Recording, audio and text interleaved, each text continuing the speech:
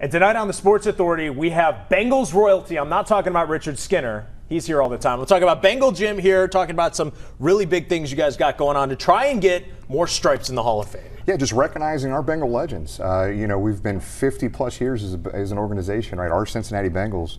We have one Bengal in the Hall of Fame. So we're shedding more light on, the players that we think should be in the Hall of Fame. We know the senior voters will be voting here sometime in July. So we just want to get some publicity and get up to the Hall of Fame and celebrate our greats and have some fun with it. Now, you two have been around Bengals football a lot longer than I have.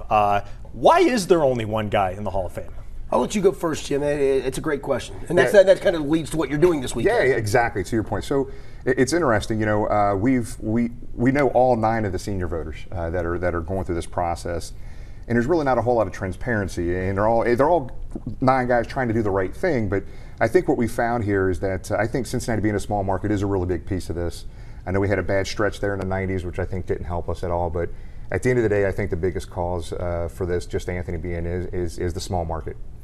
Yeah, and I do wonder, and they're kind of rectifying that with the Ring of Honor.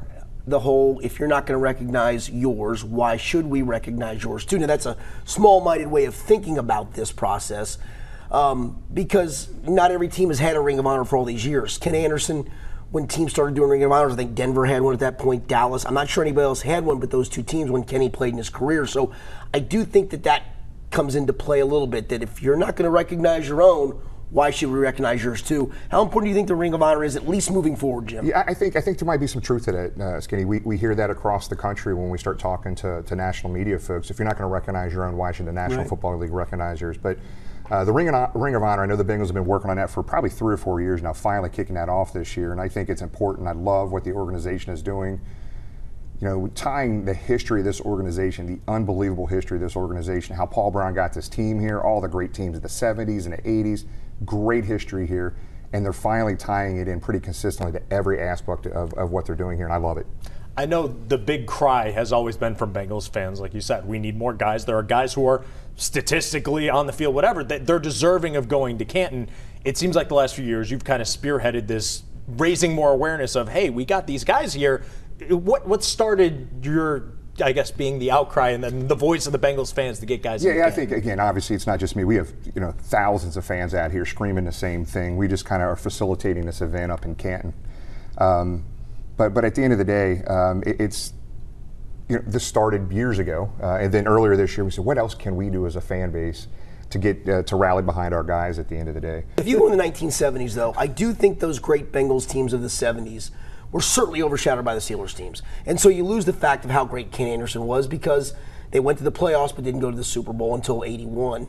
You lose sight of the fact of how great Ken Riley was. You lose sight of the fact how great Lamar Parrish was. And the funny part is, and you've actually got some sound bites from a guy, Mel Blount, who played against these guys, Ken Anderson as a cornerback and as a peer to Lamar Parrish and Ken Riley. He's trying to help you out a little bit with this stuff too. Yeah. But it's just it's so hard because all you think about the teams of the 70s in the AFC is Pittsburgh and a little bit of the Oakland Raiders. Yeah, James Lofton also did a video for us, pounding the table. We've got Michael Strahan getting ready for later players, for Willie Anderson. For Willie Anderson and these other guys. But, I mean, just look at Ken Riley and Ken Anderson. That's going to be our main focus up in Canton, are those 2 individuals. All 8 players we're going to be talking about, but the main 2, we got Willie we're going to talk about for sure. But, Ken Riley, when out of the top 8 interception leaders in NFL history, he's number 5. He was 4 when he retired. He's the only one out of those top 8 not in the Hall of Fame. He has more interceptions than 29 DBs in the NFL Hall of Fame. The outcry there is more for Kenny, and unfortunately his passing last year. I think there's more outcry for that even because of that. And then Ken Anderson, you got to be kidding me, right? A 4-time passing leader, back-to-back years in 2 different decades. MVP, should have probably been an MVP in another year. All the passing records that he broke, the completion percentage records and the single game completion. Both these guys are overdue. Kenny Anderson is the oldest living player from that Super Bowl 16 team. So that's why our cry for those 2 is greater than others. And when people point to Ken Anderson and say, well, he didn't win a Super Bowl. How many Super Bowls did Dan Fouts play in? And I love Dan Fouts, don't get me wrong. Dan Fouts was great. I loved watching Dan Fouts. How many Super Bowls did he play in? Yeah, and how many 0. How many times did Ken Anderson outplay him? Yeah, correct. Once here in the Freezer Bowl, yes. right? So, he admitted it. Dan admitted it. Yeah. So yeah. Yeah, it's a travesty at the end of the day. I want to talk about Ken Riley for a second because I think he is kind of the worst case scenario with this, because you'd love to have him there to see his accomplishments with his passing over the last year? How much does that kind of give you the reality of we're kind of working against the clock for some of these guys, that you want them recognized while they can still go there and get the gold jacket themselves? Yeah, I mean, there's several on this list of 8, right? But Ken Anderson being the next one. But what's even more heartbreaking is, we've built a relationship with Ken Riley's family through this process. I was down with them at a golf outing down outside of Tampa about a month and a half ago. I'm talking to Ken Riley the second. The big thing there, he wants this to happen more now than ever, because he wants his mom to see this, right? So, you start hearing those stories about it affects the families, man, and it just brings a tear to your eyes. And that's why this is our time as Bengal fans. Our voices are absolutely being heard about this. We had Ira Kaufman, who is one of the 9 senior voters from Tampa Bay, we have a podcast that we do, and he literally started to show off and just say, hey guys, I just got to give a shout out to Bengal Nation. He said the last 6 months to a year, the outcry on social media has been amazing. We see it, we hear it. So if anybody thinks what we're doing and what the fans are doing now in Cincinnati isn't helping, that's our goal, to shed more light on this, get more people talking about this, not just locally, but nationally. I'm going to give you a quick stat. Ken Riley, and I would make a case for Lamar Parrish ahead of Ken Riley, but yes, I know where you're going with this, and I'm good with that. They played in the secondary. A good passer rating today is in the high 80s, low 90s, really good is in the hundreds, right? Their secondary, which had Lamar Parrish, Ken Riley, Tommy Casanova, who ended up quitting after a few years to become a doctor, they held teams in 1976 to a passer rating of 47.4. Not completion percentage, passer rating. How good was that secondary? And 2 of those guys should be in the Hall of Fame. Amazing. I think Kenny and Lamar played for 7 or 8 years together. Yeah, right, correct. And what's even a crazier statistic, Ken Riley's interceptions, most of his career, they only threw about 15 to 18 times a game. Right. Which again, when they look at it for players in that era, Ken Anderson, Ken Riley passed this with flying colors. By far. Obviously, the players are not going to pound their chest and be like, put me in the Hall of Fame, because then they're definitely not getting in the Hall of Fame. What do the players that you've worked with and that you've built the relationships with through this, what do they think about the whole process and what you guys are doing to try and help them get recognized? And again, we haven't talked to all the players, but there are definitely a handful of them that we've been talking through this process. And what I've come to learn is that these guys are no different than you and me. And they are, guys like Ken Riley and Ken Anderson and Willie Anderson and all these guys. These guys are the most humble people. They don't want to go out here and pound the table for themselves. If it happens, it happens. They want to get in, but they're not out there pounding their chest, and that's not who they are. And it's definitely Ken Anderson, Ken Riley that fit that mold. I know what you talked about, your focus for Ken Anderson, Ken Riley for this. Who are some other guys you've focused on? I know we've talked about Willie Anderson. Corey Dillon has to be in that mix. Some other guys that you maybe down the road will eventually stump for a little bit. Yeah, it's hard, man, because when you look at if you're trying to make an impact, you have to use a smaller number. Sure. You can't, let's get all 8 of these guys in, right? But Corey Dillon, obviously Chad Johnson, I think, is borderline there as well. But some of the other players we talked about, Lamar Parrish, man, you look at his numbers, one of the most underrated players in NFL history. But then beyond that, you have maybe the best guard ever played NFL, definitely the best guard the Bengals ever had, Max Montoya, should be in that Hall of Fame up there. Max is a great guy, and he's doing some stuff for us virtually for that up there as well. I'm missing somebody there. Max, Lamar, Kenny. Isaac Curtis would be Isaac Curtis. Isaac Curtis is on this. And unfortunately, if you look at his numbers, they're not overwhelming, but different era, different time. And I will tell you, the NFL put in a rule that was called at the time the Isaac Curtis rule to stop chucking wide receivers and cutting them at the line of scrimmage. Pretty good when a rule's named after you, correct? Yeah, absolutely. And he was a game changer in NFL. The other thing about Isaac that's interesting,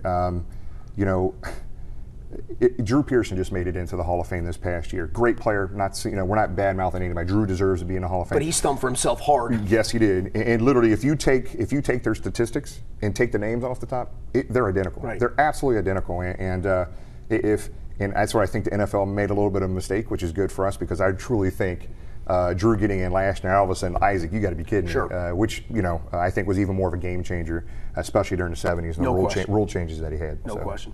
So take me through the event that you're having next week up in Canton at the Hall of Fame. Yeah, exciting. So this is our chance, Bengal fans, for our voices to be heard. This is going to be a fun, respectful time. We're going to be on the grounds of the Hall of Fame. We're renting this event tent from the Hall of Fame, and they have been outstanding to work with.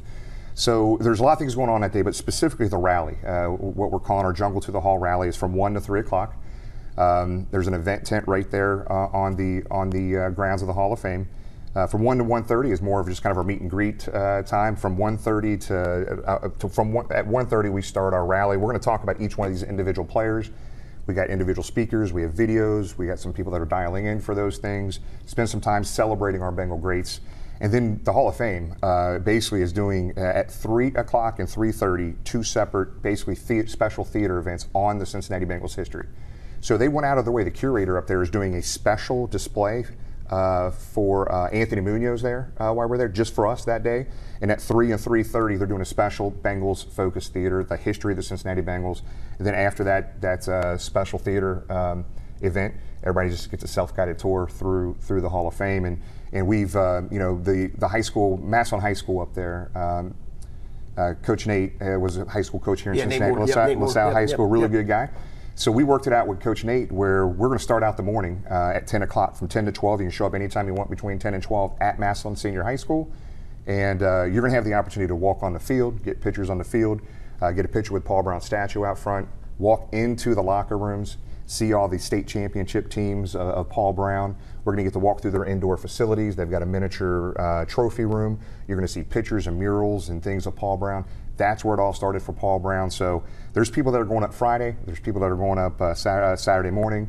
So that's where the event is. Again, the tours of Massillon High School from 10 to 12, and then from 1 to 3 is our event. And after the event's over, everybody's going to get a tour of the Hall of Fame. It's going to be a wonderful, fun time. What's it been like leading this charge and getting this rally together and seeing the response just from Bengals, like other Bengals fans? Because it'd be one thing if it was a small group of Bengals fans being like, hey, we're trying to spearhead this. But it seems like it's grown to a huge proportion, and you're getting, like you said before, other people from the NFL coming to your cause and being like, yeah, you know what, these guys are right, and they're recognizing. Yeah, we have the RSVP that we're doing, and again, we're just trying to get a more accurate head count of how many people we're going to have in this tent. We don't want too many. We don't want, Right. we need a good number. We've got over 200. I think the last count was 210, 215 people that RSVP'd as of this morning. We expect this last week that to grow to 250 to 300. We know there's going to be some no-shows in that number, but we feel pretty confident there's going to be 150 to 250 fans up there celebrating these legends, that their legacy should be protected in that Hall of Fame. But I know we expected a pretty good response, and the timing of the event, June 19th on Father's Day weekend, and maybe not the best time, but the why behind that, we couldn't do it 4th of July. There's golf outings for some of these players.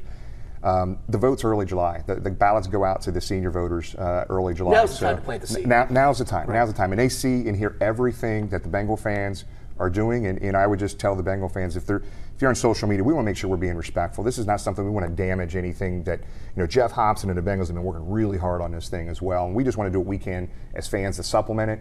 And bring local and national attention to this. And I think the fans have done a great job with that. I want you to think into the future.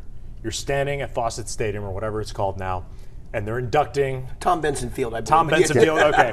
It was Fawcett. Yes, it was. You're right. That's right. You're right. So Tom Benson Field, Ken Anderson, Ken Riley, the next Bengals are going in.